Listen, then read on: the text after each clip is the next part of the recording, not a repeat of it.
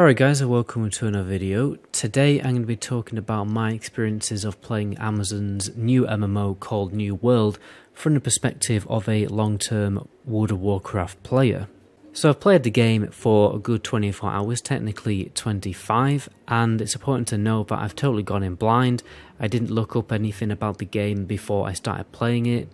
You know, no guides on YouTube or on the internet or anything like that, because I wanted to fully immerse myself and properly review the game from a total noob's point of view to really evaluate how difficult or easy the game is to figure out and just pick up.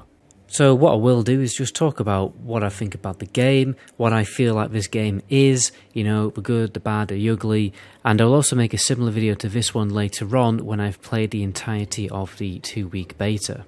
So first things first, this is an extremely different MMO to World of Warcraft.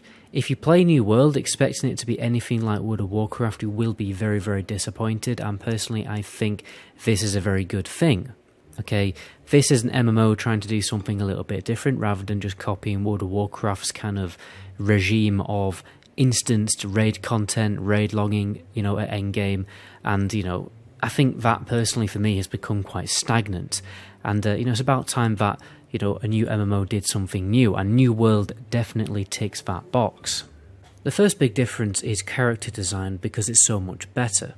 Basically, there are no classes in the game, just weapon skills that you can skill up by using them, and you will have talent trees for every single individual weapon type. So it's a lot like Skyrim in that regard. You know, you level up a skill and then you pick up perks along the way.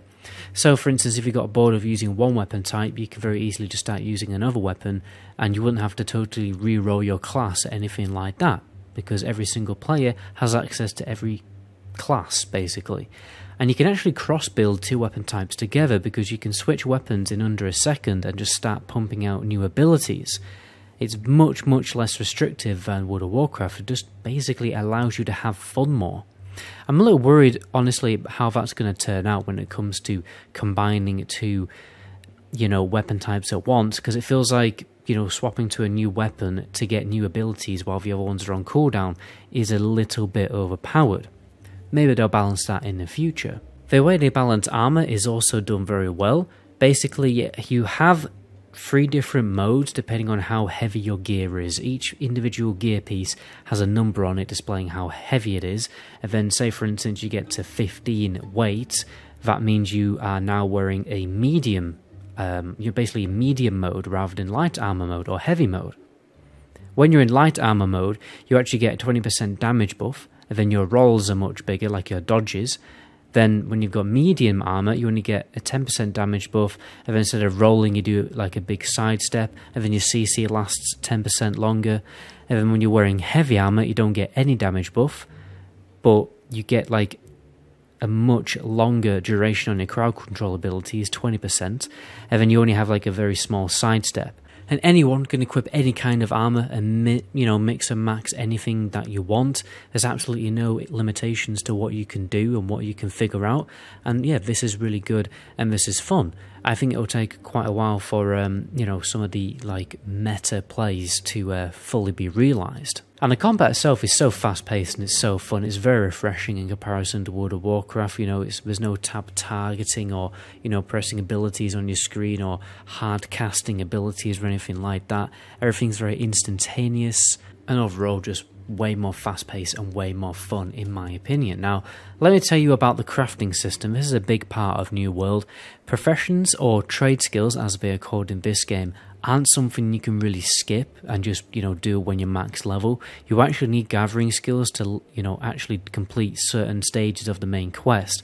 And crafting is how you basically make some of the best gear in the game. And it makes you very, very powerful. Trying to play this game without doing any crafting, well, you're going to have a real hard time. I actually think New World is essentially like Valheim crossed with RuneScape, with Witcher 3 graphics and huge world PvP events. That would be how I would sum up the game in a sentence. I think making professions very relevant to the game is a good thing. Like, you can level up any of the gathering professions or any of the crafting professions that you want. Again, you're not limited to just having 2 like in World of Warcraft. I think the cooking is particularly interesting since the food buff is so powerful, and it's just so much more easier to obtain than World of Warcraft. For instance, you have your 2 main rations that will either provide health or mana regeneration, and then it will give you a buff that increases your regeneration for a further 20 minutes. And you really don't want to be out in the world adventuring without this crafted food, since natural health regeneration in the game is very, very slow. You have to make like a campfire every time that you want to get your health topped up. And overall, I just feel like it's really good how impactful all of the food is. It isn't just like a small tip of the iceberg buff like it is in World of Warcraft. When it comes to questing, the main content of the game, things are fairly straightforward. Right, you've got your main linear quests, which is, fairly interesting. It's voice acted, it has a bit of a basic story, and I think that's a good thing, right? People don't play New World for the story, okay? Because this is going to be a game that the players make the story, not the developers. The players are just left with this world with certain systems in place to really do whatever they want. It's much more sandboxy. Then you have your side quests and your faction quests. These are very simple. I think the leveling of this game is very similar to Warlords or Drano leveling, if I'm going to be honest. You have your very basic grindy quests in certain locations, and you can find these like little journals on the map, which are kind of like Warlords or Drano treasures that grant you bonus experience.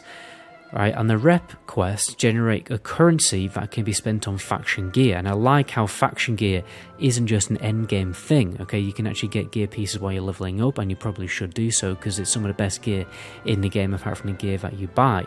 You can also customize the gears to whatever stats that suits you with these particular seals that you can buy. So you can tailor the gear for whatever build that you're going for, whether it's tank or caster or gunman or like a melee fighter or whatever. Overall, I do have to admit that the leveling is fairly typical MMO leveling. Okay, you get a quest to kill a certain amount of X or loot a certain amount of X, and yeah, it's fairly straightforward. And I honestly don't think this is much of an issue because the gameplay itself and the sense of progression and the world around you, the crafting system, everything like this, and the PvP is very, very, very addictive, and that is what this game is going to be all about. It's going to be about the open world PvP, the faction battles, and the open world events when the, corrupted guys, coming after you when you are a bit too powerful. The game really does seem to reward you a lot for your exploration, and the world itself is just absolutely stunning. Like, I haven't seen a game this good since Witcher 3, which is very refreshing because I've been playing an MMO, that basically has 2004 graphics for the past 2 or 3 years. My only real concern is faction imbalance issues, and that could ruin the game for some people in certain factions because they may become too underpopulated while others are becoming overpopulated. But it's early days for me to make judgment on that, as I haven't really had a good crack at PvP yet, because, well, it seems like every time that I look to do some PvP, I have to wait another 22 hours for that battle to happen. So because of my schedule, I just seem to be missing a lot of the action.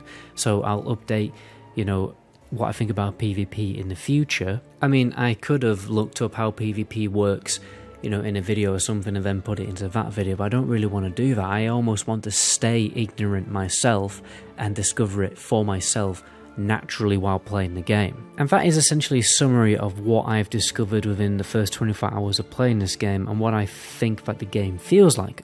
Overall, I have to admit I'm pretty hooked. It's nice to be playing something fresh and discovering things for the first time again in an MMO. I think the last time I played a new MMO was all the way back when Star Wars Republic was released. And the most important thing I'm enjoying about this game is actually making mistakes and learning from them. Because when I first started playing, I was building my fire staff build, and I noticed I wasn't really doing that much damage. And the reason why I wasn't doing much damage is because I was walking around in heavy armour. I didn't have that 20% extra damage from wearing light armour, and I had really bad stats which weren't favouring, my staff damage. Which means my abilities weren't doing any damage because it all scales of weapon damage. But, I eventually figured out I was doing something wrong.